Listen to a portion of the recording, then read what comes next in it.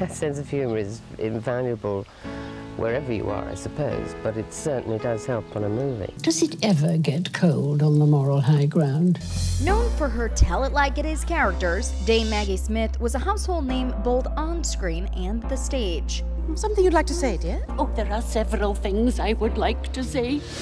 Her storied career earned her 2 Academy Awards, 4 Emmys, a Tony, and a damehood from Queen Elizabeth II.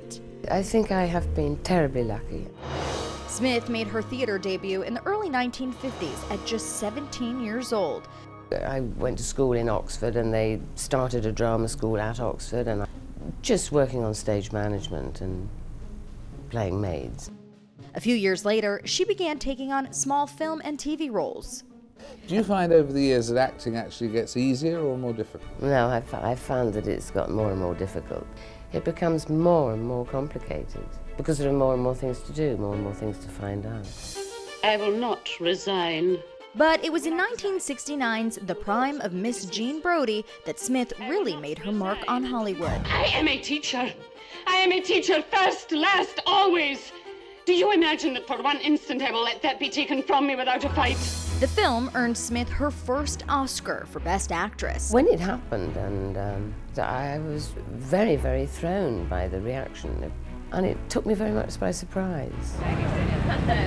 E.T. first spoke with Maggie Smith back in 1982 at the film premiere of Agatha Christie's Evil Under the Sun. Even in those days, she could always throw her legs up in the air, higher than any of us. And wider. Are you an Agatha Christie fan yourself? No, I'm not an Agatha Christie fan myself, but I like doing those films, they're fun. Soon, she took on parts in bigger films like A Room with a View, Hook, and Sister Act 1 and 2. There are 3 vows every nun must accept. The vow of poverty, the vow of obedience, and the vow of chastity. I'm out of here with that.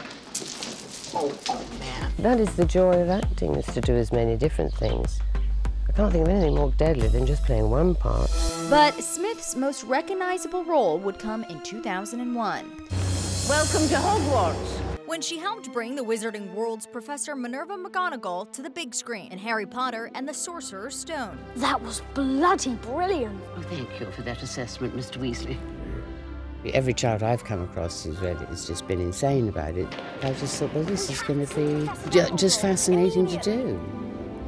See where they're going to go with all this magic. Smith brought her magic to the Harry Potter franchise in 7 more films. I've always wanted to use that spell.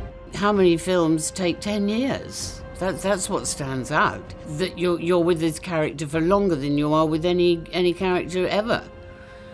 So that's the legacy. There's no need to be so prim. I come in peace. Another character Smith played for more than a decade, the shark-tongued Violet Crawley in Julian Fellowes' Downton Abbey. How you hate to be wrong. I wouldn't know. I'm not familiar with the sensation. The series ran for 6 seasons and earned Smith 3 of her 4 Emmys and a Golden Globe. It later spawned 2 films. You never thought to turn it down? Do I look as if I'd turned down a villa in the south of France? The second, which was released in 2022, was Smith's last appearance as the beloved character. Milady, oh, stop that noise. I can't hear myself die. At the Downton Abbey A New Era premiere, her fellow castmates sang her praises. She means so much to me and everyone, and she has us in stitches all the time, and I just adore her. I think Julian has gradually written all facets of her real character into Violet. She has that great well of decent humanity in her. She's lived a great life of working with these incredible people, and yeah, it's a pleasure to be in her company always. And with that, I will say good night and leave you to discuss my mysterious past.